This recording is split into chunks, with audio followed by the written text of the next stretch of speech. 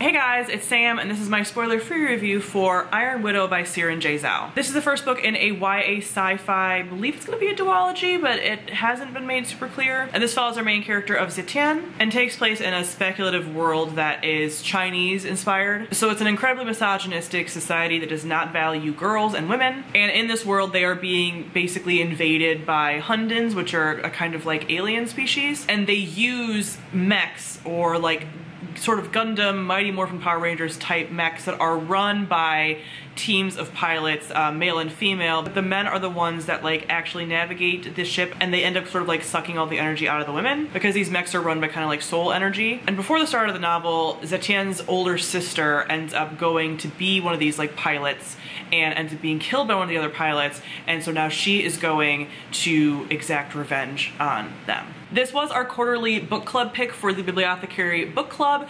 Each quarter, so each 3 months, we do a buddy read where everyone votes on the book that they want to read, and then you read it at your own pace on Discord, and we have like little chapter sections where we talk about the book. So I really loved that for this book because there were some conflicting opinions there.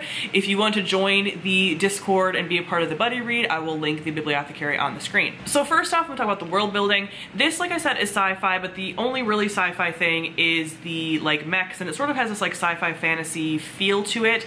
I would say the world building is one of the weakest points here. The society, like I mentioned, is very like Chinese historical sort of inspired, so it has that sort of like sexist stuff going on, and that is very fleshed out, but also like just very realistic because you sort of know what it's based on.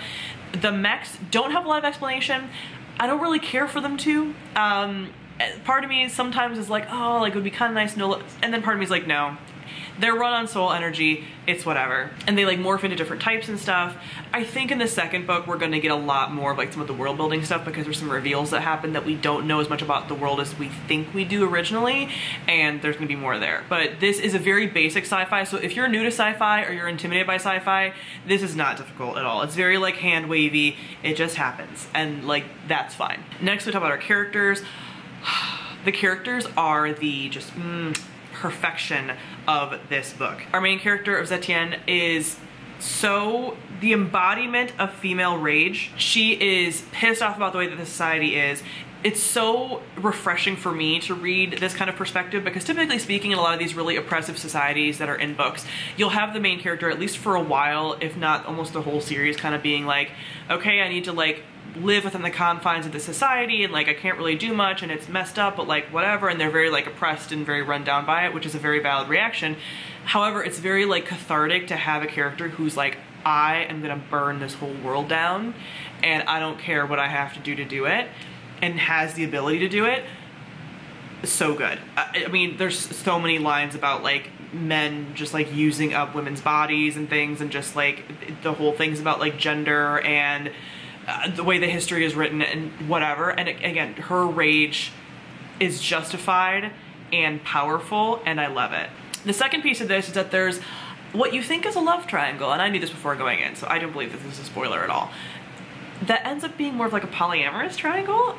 Y'all, the two men that are in the other part of the triangle with her are also like awesome and such all a compliment to each other. So the first one is a character that she's known off page for years, and is sort of like a friends to lovers situation. They've always had a crush on each other, obviously, but he was sort of like childhood friend, whatever. They've known each other for like 3 years or something at this point, so they're like teenage friends.